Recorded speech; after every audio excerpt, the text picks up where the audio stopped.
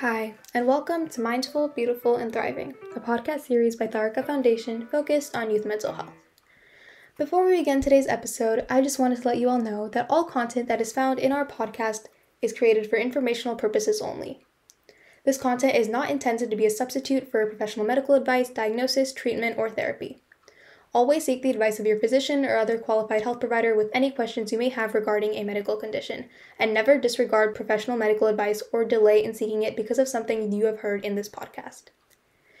Thank you so much, and without further ado, let's get started. Hey everybody! Welcome back to another episode of our youth series LGBTQ plus podcast for Mindful, Beautiful, and Thriving. It's Anya here with my friend Krish, and today we're going to interview Gigi A. Gigi is part of Safe Space, a nonprofit organization that focuses on mental health. We will ask Gigi some personal questions and some general questions. We also want to remind everyone to treat others the way you want to be treated. No one should be excluded because of who they love and or who they identify as. Now let's go on with the interview. Gigi, can you please introduce yourself? Yeah, hi everyone. I'm Gigi A. I'm a rising senior at Woodside High School in Woodside, California. And I'm a part of Safe Space, which is that mental health organization. And we work on destigmatizing mental health. And specifically, I'm a part of the Pride Committee. We just hosted a conference for parents and teachers. We raised money for the Trevor Project, all stuff, activism for the LGBTQ plus community. And I identify as lesbian, and I've been out of the closet since I was 14, I believe. Thank you, Gigi. So now let's get on to the interview. The first question, when and how did you realize that you were a lesbian? So I think it might be a common sort of trope, but when I was younger, I was one of those girls who was like, oh, I don't like men. Men are gross. I'm so cool. I'm not boy crazy. And then 8th grade happened and I started getting a crush on one of my friends. Ironically, we were both working on a project, a year-long project on gay rights. So funny how that happened. And that's kind of how I figured it out. And for a while, I wasn't sure if I was like bi or lesbian. All I knew was that I liked women. And then over the next couple of years, I just decided to identify as lesbian, even though it's not quite that clear cut, but whatever. Thank you for sharing. Now for the next question. Are you comfortable sharing with us about how you came out to your parents about this? If not, that is all right. Yeah, I am comfortable sharing. So I came out to my mom before my dad. This was after like a couple months of me having a crush on this girl. And I'd come out to like my sister, I believe, and like one or two of my friends. And I told her like, hey mom, there's something important I need to tell you. So we went like downstairs into like the family room away from other people. And I was like, hey mom, I like girls. And she was basically like, yeah, I know, like it's obvious. And then she guessed my crush. So that's kind of funny.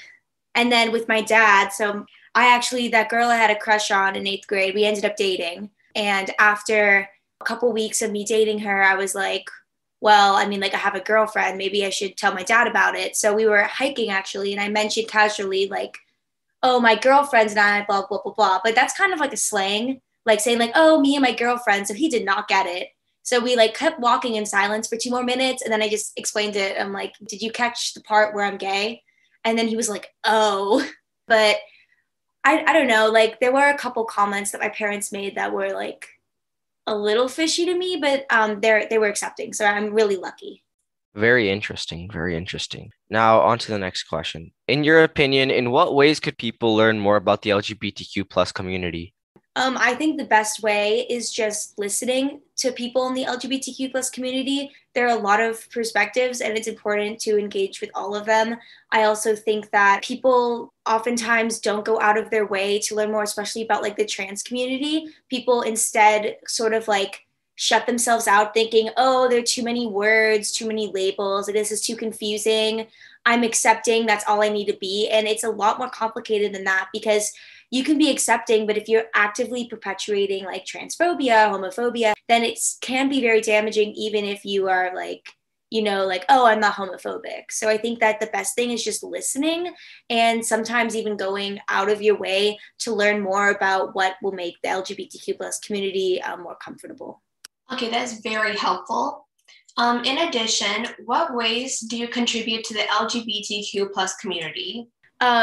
So I mentioned this a little bit in my introduction, but with Safe Space, there's a Pride Committee, which is sort of like an affinity group. And we've been doing a bunch of projects in Safe Space and in the community at large, trying to raise awareness. So we put on presentations within Safe Space. We've like raised money at farmers markets and stuff. We just recently put on this half-day conference for parents and educators about how to like support and accept the LGBTQ plus youth in their lives. I also, in my middle school, I and a couple of my friends, we petitioned to get rid of the, it used to be when you were graduating, you had to, like girls and boys would be paired to walk down like the aisle of graduation. So we got rid of that because it was, you know, a little bit heteronormative. And yeah, so I've done a little bit of activism, I guess, in those aspects. Okay. So have you ever been subjected to homophobia? And if so, how did you react? Yeah, so in 8th grade, my girlfriend and I, we were dating in secret. Our circle of friends knew, our parents knew after a little bit when we ended up telling them, but we didn't want the school at large to know. We were young, with no one else in our school, maybe like one other kid in the whole history of us being there had been out in middle school, and somebody overheard and started telling people. So we were outed. And after that, you know, middle school boys, a lot of oddly like sexual comments about us and like stuff like that. I mean, I think she got it worse. There were some kids who like were like really mean to her specifically. I think people just sort of treated us differently, and there were like weirdly invasive comments, as in like, since they knew we were dating, they would like ask very not okay questions, and they would assume a lot of things, especially since like women loving women relationships are often sexualized. They sort of did that, which made me very, very uncomfortable because I was so young. And I don't know, I guess I just had to ignore it kind of. I'm so sorry about that. You said before that you work at Safe Space to advocate for LGBTQ rights and mental health. How do you do that? Well, first of all, in the projects we've done, it always has like a focus on mental health because LGBTQ plus youth, especially trans youth, are more susceptible to a lot of just like mental health problems because of the isolation it creates and just like social problems and everything. It's really hard. And I think it's really common among the LGBTQ plus community to suffer from like depression, anxiety, all sorts of stuff. Eating disorders, that's a really big one. People don't really realize that, like, especially with trans youth, eating disorders are very common. And so in our work, we try to emphasize how being not just accepting, but also learning and actively trying to engage and support the LGBTQ plus community, that can really help take the burden off, and just trying to understand that like even in like a so-called like liberal area like the Bay Area, it is harder when you are gay or trans from a mental health perspective specifically. Okay. What would you say to someone who just realized they are a lesbian?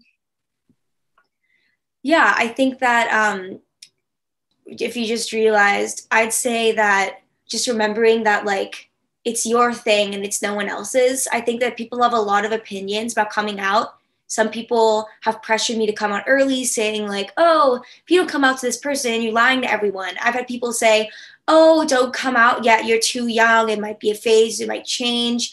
Like, I think that just owning it, and also I feel like there's a lot of stigma around the word lesbian, and like specifically, like for a while I did not call myself a lesbian because I just associated that word with sex, because like that's just the way our society is. And I think it's really important to like recognize that like you being a lesbian doesn't like automatically make you like predatory or perverted. You're just like anyone else, and you're just loving the way you love.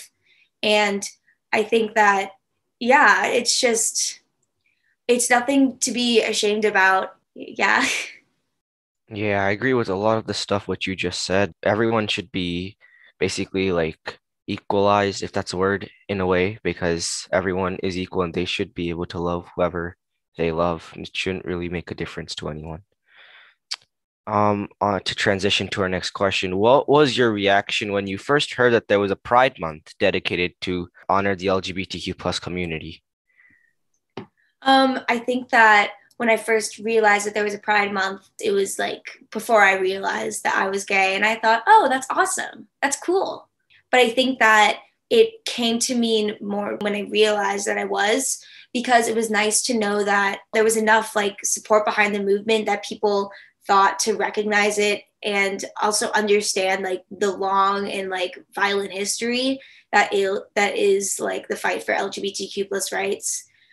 And I think that there's a lot of like at least discourse within the LGBTQ plus community about Pride Month and how basically like big corporations have used it as like a front for false advocacy and stuff like that, you know, like, oh, like slapping rainbow on your logo doesn't make you automatically progressive.